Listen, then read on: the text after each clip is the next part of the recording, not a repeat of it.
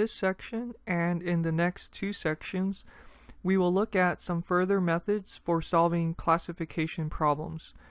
We will look at the maximal margin classifier, the support vector classifier, and the support vector machine. We will focus on the case of two classes labeled 1 and -1. Suppose x1, y1 through xn, yn are our training data points.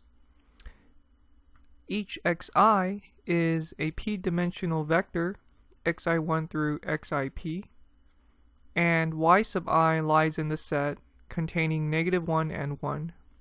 So the y's are either 1 or -1.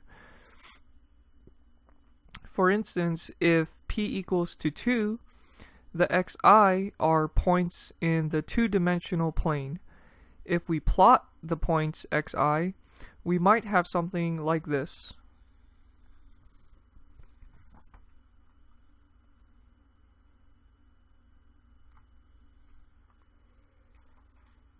Okay, the circles indicate class 1, and the x's indicate class -1. In this example, the points appear to be separable by a line. So maybe something like this.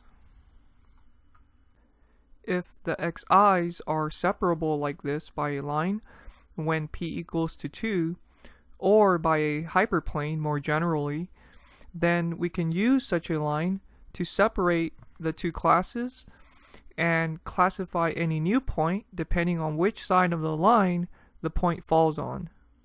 The maximal margin classifier is used in this case. If the xi's can't be separated by a line or hyperplane, we can still try to separate the two classes with a line or hyperplane using the support vector classifier. Finally, if we want a nonlinear decision boundary separating the two classes, we can use the support vector machine.